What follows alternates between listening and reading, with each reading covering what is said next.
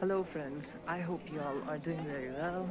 So today I am wandering in Beijing, and this place is named as Tiananmen Square, and this is the most famous place right now in the Beijing, and obviously it's a tourist attraction, and let's visit with you together.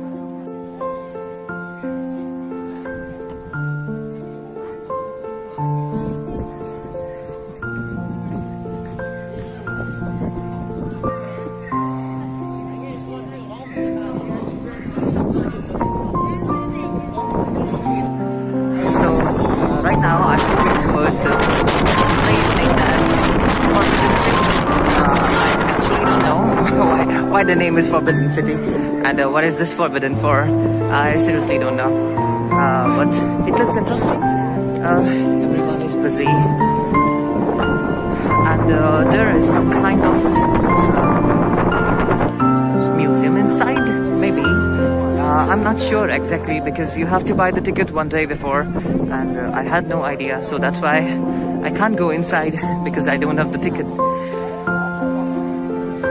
Yeah, but I have the opportunity to see this from outside. It looks interesting.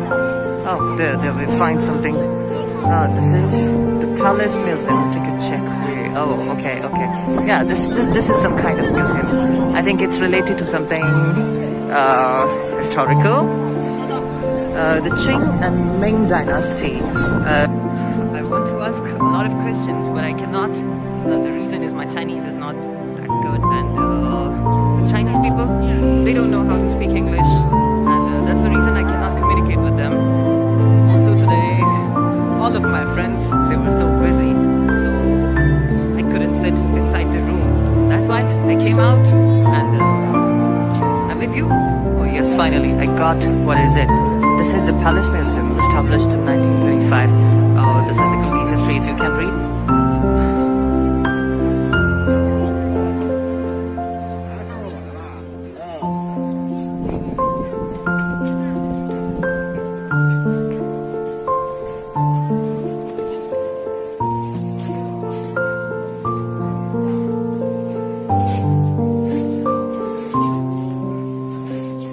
This is the girlish stuff, completely related to the girls. If you are interested in buying some Chinese makeup, you can come here and try these ones. Oh, everything looks like related to girls only. Okay.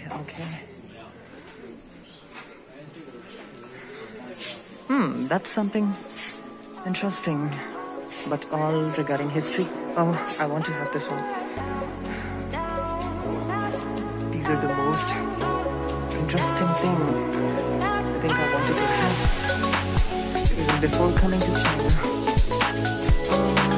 Okay, what's this? African cats. Something related to the history.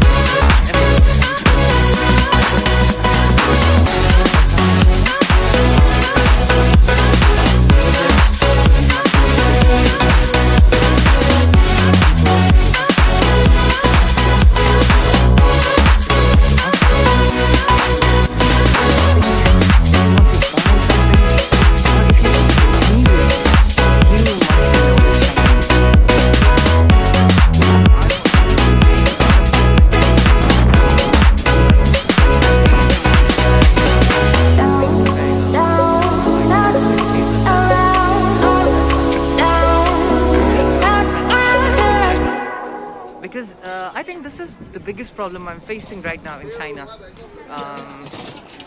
They will avoid you if you don't know Chinese. If you will speak English against them, if you ask anything in Angrezi, in English, so they will just run away like you're saying something bad. So I got a shop where you can.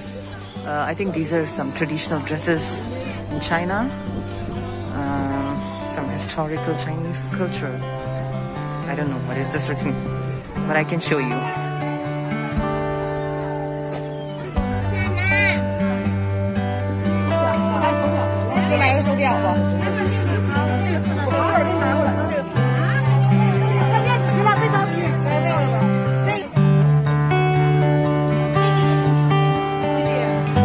The rabbits, and the reason is you will find the rabbits all around, because the reason is in Chinese culture they do have their own New Year celebrations and kind of traditions. So that's why this New Year is known as the Year of the Rabbit, and that's why they have put the rabbits all around. These are some Chinese traditional lanterns which are to be put on the of Chinese New Year, and these are some kinds of the symbols of the blessings. And here is the traditional dragon I was talking about.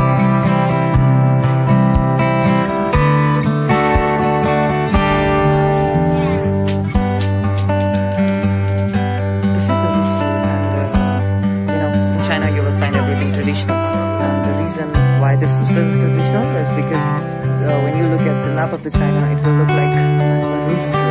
So that's why they have made this. This is beautiful. I would ask if I could buy this. The traditional stuff. Oh, this man. I don't know this one.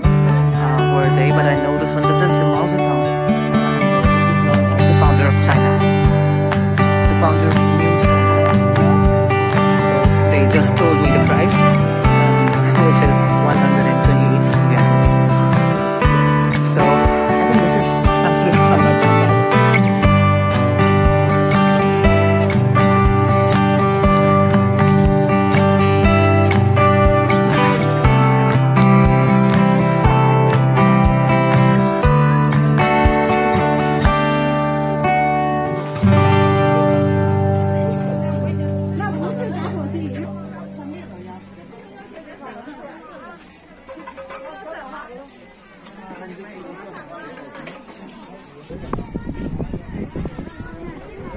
They are wearing the red dress. Red color is so much famous in China.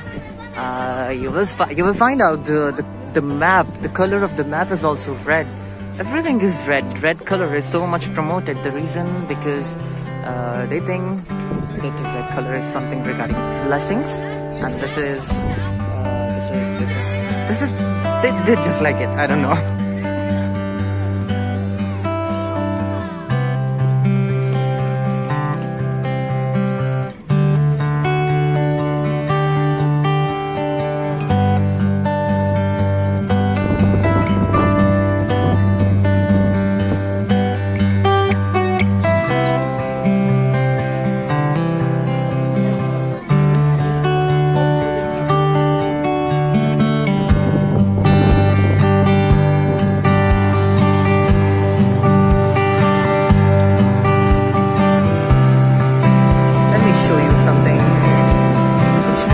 Cultural food.